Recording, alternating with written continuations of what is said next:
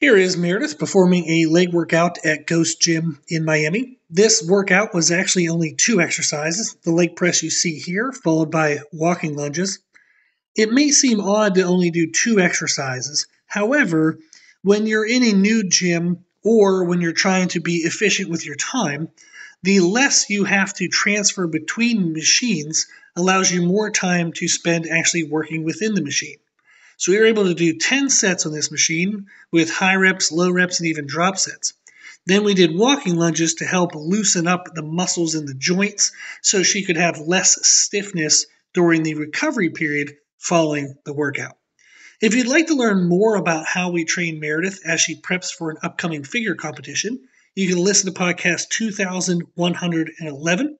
You can find that podcast on popular podcast platforms, on YouTube, and on our website.